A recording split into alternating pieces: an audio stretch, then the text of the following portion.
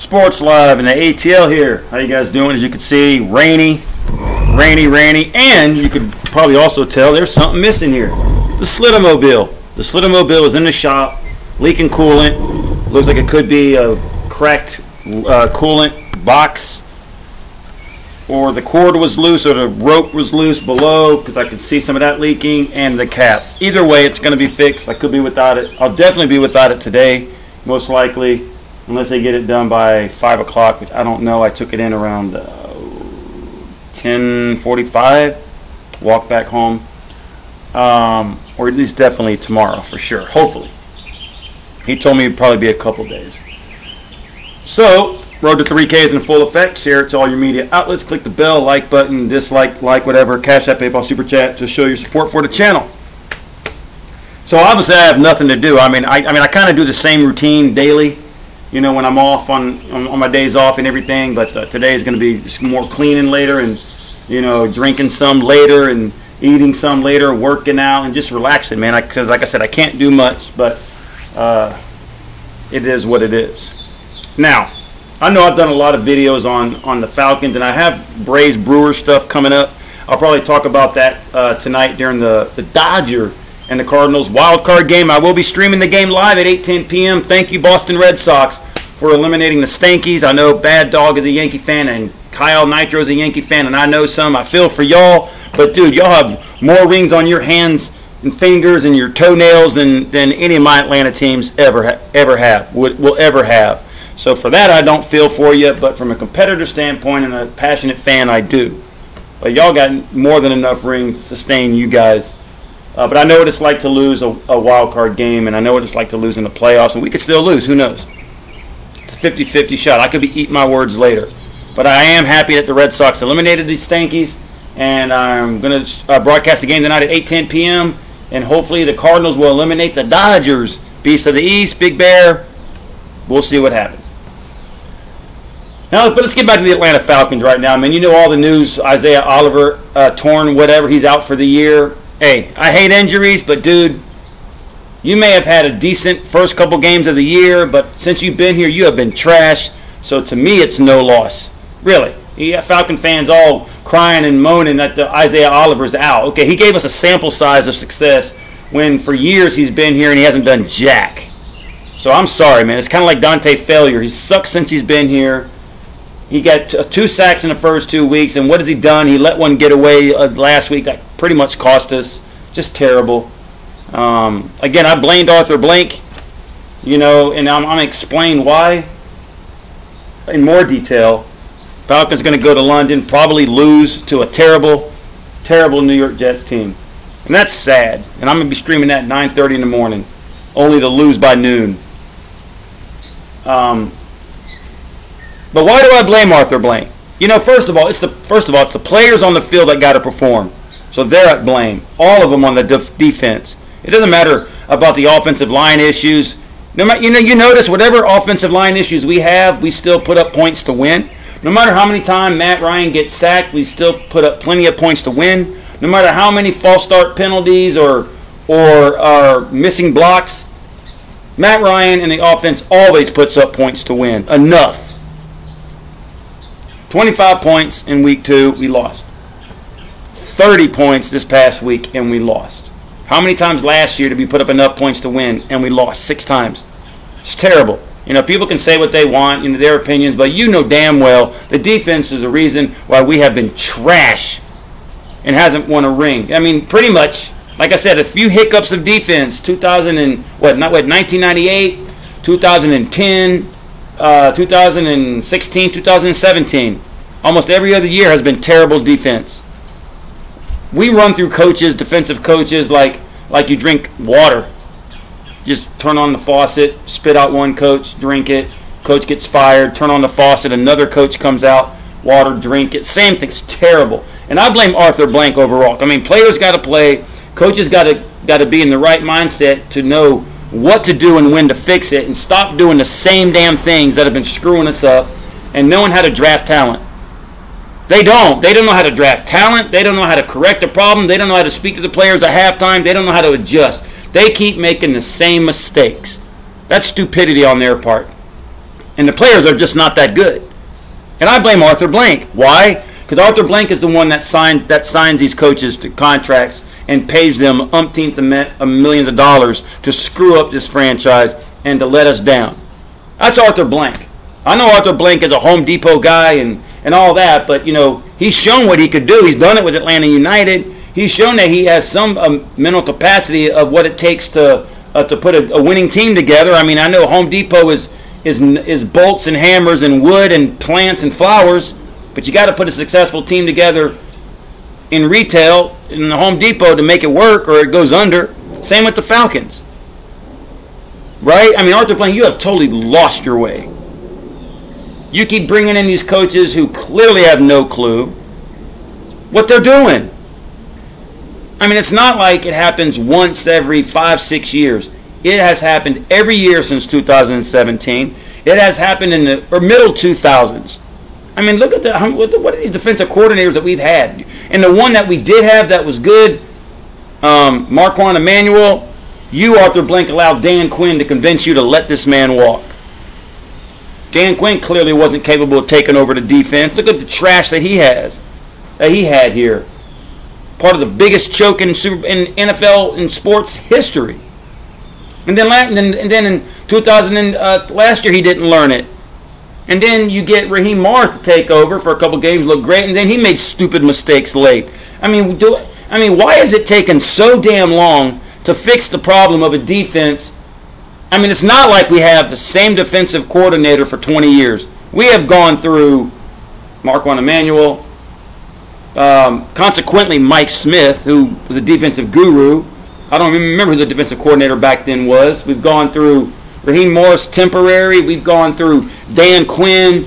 Now we got Dean Pease. People say Dean Pease is a great coach, just doesn't have the players. Okay, well, whose fault is that? That's not what he said during the offseason.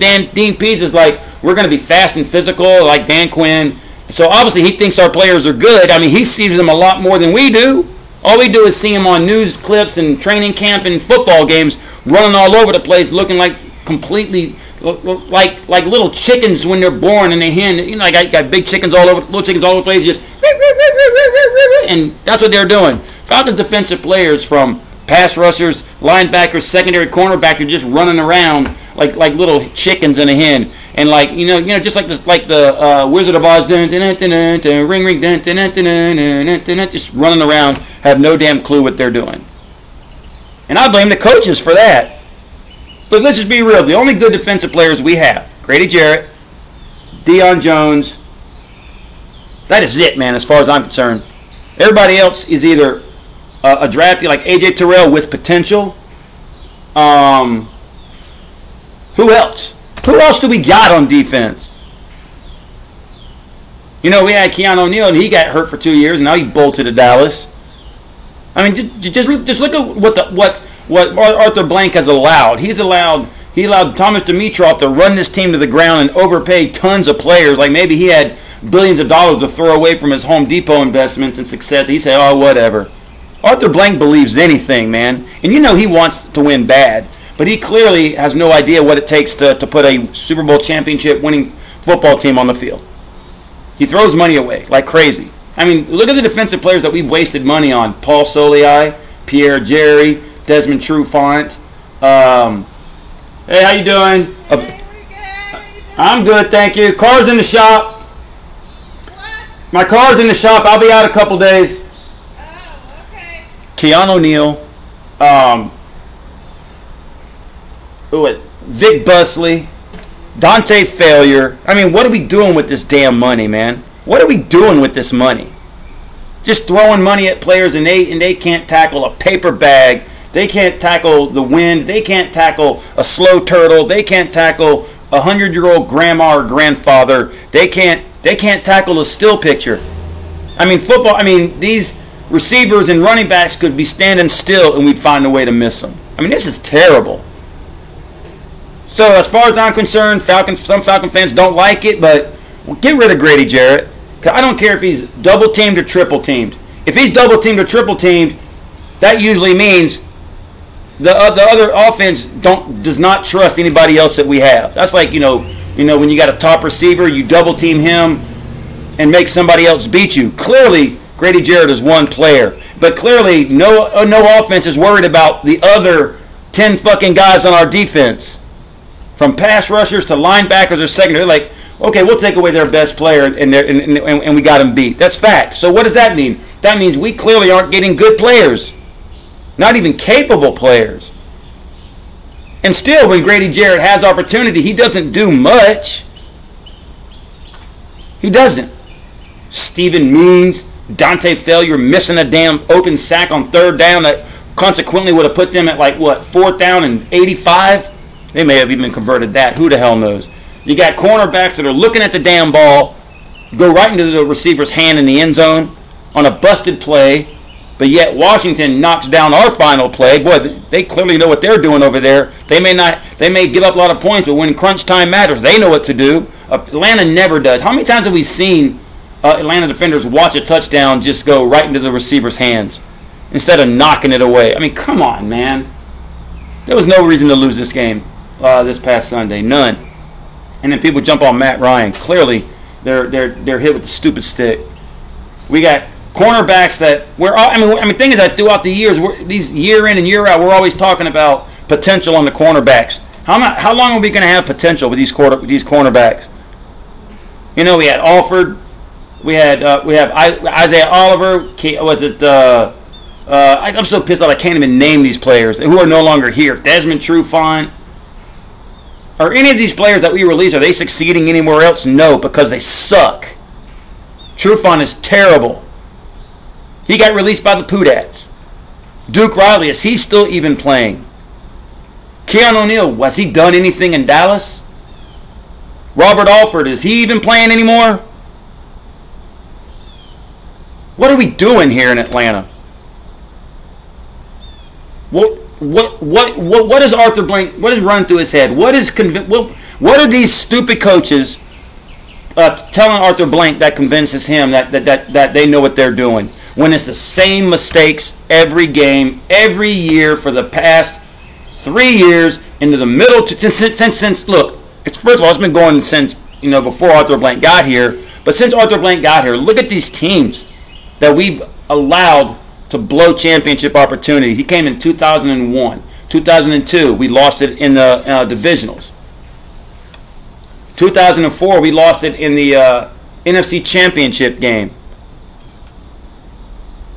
2010, we lost it in the divisionals at home, gave up 48 damn points. 2011, lost 24-2. 2012, we blew a 17-0 lead and a 24-14 lead. We blew it in the 4th quarter. Same way. We couldn't stop a nosebleed. We couldn't stop Niagara Falls. We lost it at home. And then 2013, 14, 15 sucked. Because clearly everybody started to bolt and Arthur Blank had no idea how to replace anybody. 2016, the biggest choke ever in the world in any sport. Right? 2017, that was the best defensive effort that we had, and we still lost. Like, what, 18-12 or 15-10 or whatever the hell it was. And then 18, 19, 20. Just terrible. Bad signings, horrible coaches, digging up coaches from retirement home, bringing back stupid coaches who failed in the past, thinking it's going to change.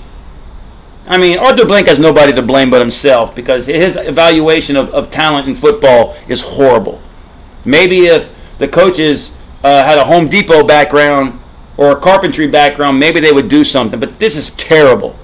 Again, it happens every week, every year. So that says something. We don't have coaches they know what the problem is. They know what the problem is. They just are incapable of fixing it. And we are incapable of getting the right players to fix it. I mean, my goodness gracious. How many years are we going to be talking about bad tackling? How many years are we going to be talking about a lack of damn pass rush? How many years are we going to be talking about the defense can't get the offense off the field on 3rd down? How many times in years are we going to be talking about, the fact that we're running around like Keystone Cops and can't do anything? It gets annoying, man. It really does get annoying. If I see improvement consistently, then I know you are doing something right. We're just getting beat. We're getting beat because we're doing the same damn things that we've done the last 3 years and in the middle 2000s. I mean, for real. It's, I mean, why should we get upset by it? It's like the highest form of insanity is when you keep repeating the same mistakes that are costing you games. It don't matter who's here. It don't matter what defensive coach we have here. It don't matter what head coach we have here. It doesn't matter what secondary coach or linebackers coach, whatever. The offense has issues at times, but the defense is why we haven't won a Super Bowl in the Arthur Blank era here and before. Defense has never really been that good out of the whole existence of this franchise, ever. Because we have no fucking clue what we're doing here. And we're just wasting money and wasting talent. The only thing that for sure that the Falcons do excellent every year and every week is excellent weeks of practice. The Atlanta Falcons leave all their Super Bowl rings on the practice field each week. I mean, if you could crown a Super Bowl champion with excellent weeks of practice, that would be it. Or maybe they don't. Maybe they're not having an excellent week of practice. Maybe the coaches have no clue what an excellent week of practice looks like. Because if you're going to keep coming on video, coaches saying that we had an excellent week of practice, and then you show that every week, I question what the hell you're doing during practice and what do you consider excellent week of practice. Just terrible, man. Anyways, I ranted enough. I'm getting ready for the game tonight to watch it, to stream it, and I'm getting ready to stream another disappointing loss against probably the worst team in NFL history, the New York Jets. Yeah. How bad will that be? And then we got a bye week. It's terrible, man. Terrible, terrible, terrible. I don't even know what to say anymore. I mean, I do, but why? I'm the form of insanity because I'm repeating the same issues over and over again and expecting them to change. I'm expecting these coaches who are professionals to fix it because they see other teams in the NFL get quarterbacks off the field on third down, have a good pass rush, knock balls down if they can intercept it, and tackling. But no, the Falcons are oblivious to that.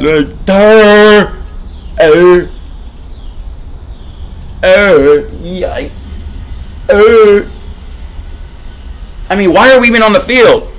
All these teams on Sunday, you know what they should do? They should just be lining up against an empty backfield. Literally, like take all the Falcon defensive players off because that's what it seems like. I mean, they might as well not be on the field because that's what it seems like. These offenses go down the field with ease.